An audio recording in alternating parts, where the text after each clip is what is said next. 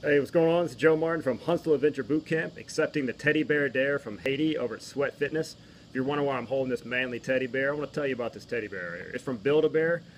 This thing right here, if you're not a parent, you've never had to go to that joint, $4 million. $4 million. Seriously, you've never been there? $4 million. So let me tell you a little story about this. This is my son's bear. He went there, you pick it out, you make it, you do all that. Big event, you come home, you take care of it. My son loved it, man. It's Batman. Who doesn't love Batman? So he's taking care of it. Had it for about a week and came home, and the dog had found it and also loved it all over the house. So he was torn up about it. He was depressed, like, man, what's going on with my bear? So his Aunt Wheezy took care of it, sewed it up, put it back together, good as new. Check him out. He was looking good.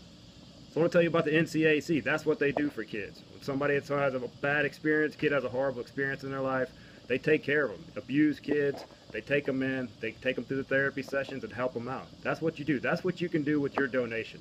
So I'm calling out Jim Brown, Huntsville Property Shop, Amber James, New Beginnings Family Law, daring you guys to take the Teddy Bear Dare. Your $150 will cover a therapy session for one of these kids. But any donation you can do to help these kids out, do it for the kids.